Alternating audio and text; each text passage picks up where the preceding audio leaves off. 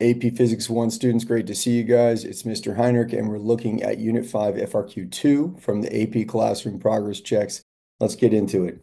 A non-uniform bar is attached to a wall by a fixed pivot at its left end, as shown in Figure 1. The bar has length L and mass M. Its mass is distributed such that the bar's center of mass is a distance L divided by 3 from the bar's free end, and the bar's rotational inertia about the pivot is 1/2 ml squared. A string is attached to the wall and the bar as shown, holding the bar horizontal. The bar shown again in Figure 2 and the dots in the figure are located at the point of attachment for the string and the bar's center of mass. So this is where the string is attached and this is the center of mass. So part A, we're doing a free body diagram. We're going to draw all of the forces acting on this system. All right, there's the system they had for us, and we know at the center of mass there has to be a gravity. That's where gravity is acting. So we'll put FG here, and I'll make it about that long. Now tension, on the other hand, which acts along this string, I'm going to make even longer, and there's a reason for that. So why did I draw tension so much longer than I drew gravity? Well, gravity is trying to produce a clockwise torque, and it would be Fg times that lever arm, which is 2/3 L. So tension, even if I took the y component and I had Fty here, it has a much shorter lever arm, which would be L divided by 3. So I need a much bigger force from tension for that counterclockwise torque to balance out this clockwise torque. And that's why tension is quite a bit longer than gravity. But these are not the only two forces, because as gravity is trying to do this and tension is trying to do this bar is touching the wall and putting pressure against the wall. Now, I just talked about the y component of Ft, and you need to see that that is quite a bit bigger than gravity. So when we're thinking about the forces up equal the forces down, because this is a static system, then you must also have a pivot force that looks something like that, meaning that as this bar touches the wall responds with a force downward. So again, the reason this is angled down is because if you can imagine that y component acting downward plus that gravity, those two would have a length downward that is about as equal as Fty is in the upward direction. Yes? Okay, moving on. Part B, starting with Newton's second law in rotational form, derive an expression for the bar's angular acceleration immediately after the string is cut. Express your answer in terms of L, M, and physical constants as appropriate. Begin your derivation by writing either a fundamental physics principle or an equation from the reference book. Okay, here's our setup. We have given to us L, M, and G. We're looking for angular acceleration. We have Newton's second law in rotational form. We already know gravity is going to try to produce a clockwise torque because it's acting with a lever arm 2/3 L. Okay, what else? Well, there's also the torque of friction. They told us that was 1/12 mgl. And if you're having trouble visualizing what this looks like, think about the axle. If you could blow this up and actually look at it, you would see, oh, there's the axle, and there is a little lever arm, and there is a force of friction acting up, and that force times that lever arm would be that frictional torque. That must be a counterclockwise torque because it is opposing the clockwise gravitational torque. Okay, that was a little extra for you. Let's keep moving. So torque net would be my torque of gravity minus my torque of friction equal to I times alpha. And don't forget, I is equal to 1/2 ml squared. All right, from here, I'm going to plug in my torque of gravity, and that would be my force of gravity times the lever arm 2/3 L minus my torque of friction 1/12 mgl equals my rotational inertia 1/2 ml squared times the thing I'm looking for, alpha. M is in every single term. I'm going to cross it out. There is an L in every single term, but keep in mind these two get crossed out and only one of these gets crossed out. And what else can I do? Well, I'm solving for alpha and I've got all these fractions. Personally, I like to multiply every fraction by the lowest common factor, which is 12 in this case. So if I multiply this one by 12, I get 8g. I'm going to put the g behind the constant minus g equals 6L alpha. Cool. We're going to solve for alpha, but first we're going to subtract these two, which would give us 7g, and we're going to divide by the 6L, and there it is. All right, moving on to part C.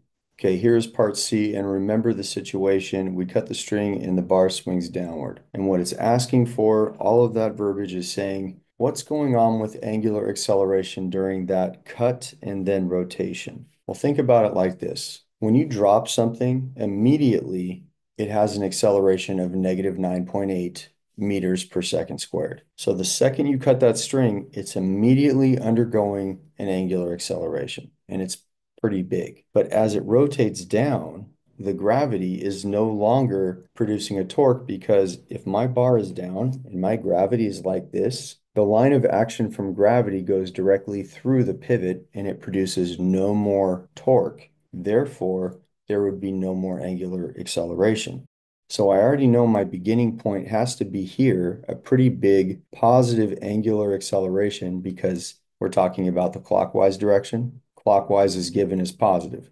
So it's going to be a positive angular acceleration that gives way to a zero angular acceleration once that bar went from 0 degrees to 90 degrees. So having those two locations is huge, but you might think it's a straight line and it's not. It's actually a curved line that looks something like what my cursor is doing right now. So that's the answer. If you think you got it, you can move ahead to the next part. But if you want the justification, I'm going to do that right now. So here's the justification for C. Good for you for wanting to know, because that way you can approach other questions that are just like this one.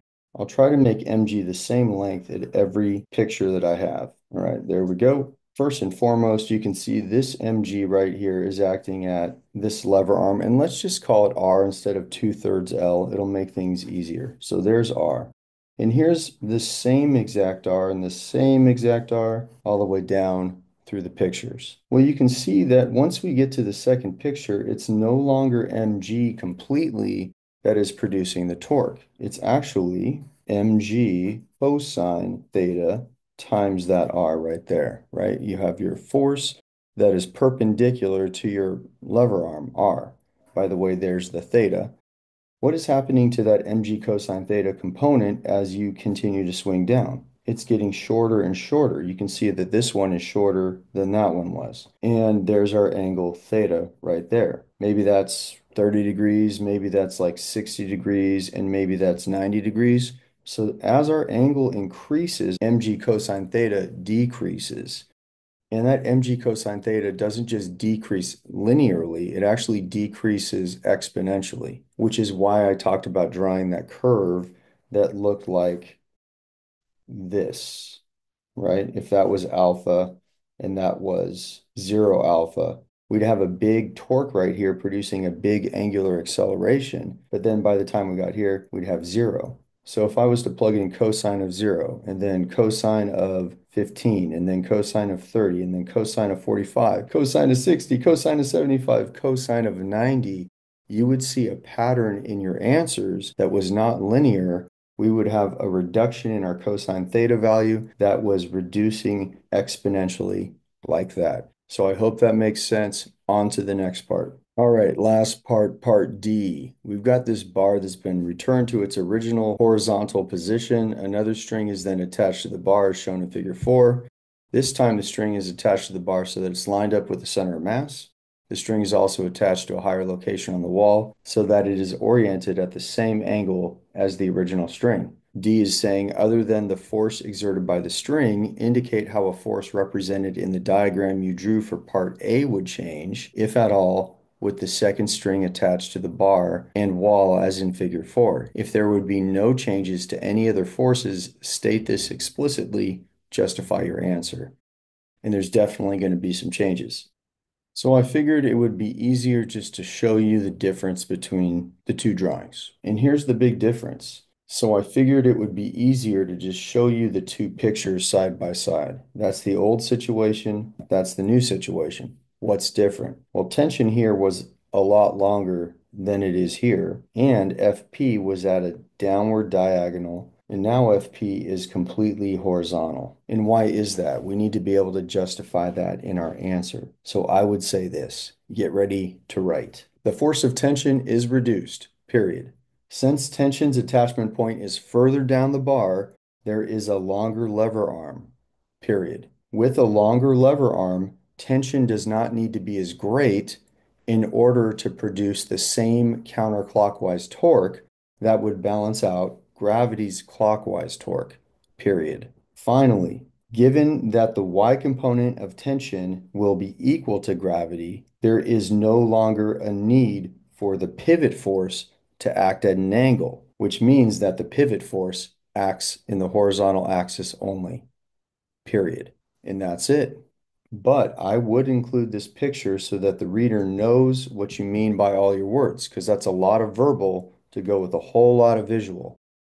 All right, you know what to do. Like, subscribe, make sure you ring that bell, and I'll talk to you on the next one. Have a great day. See you later.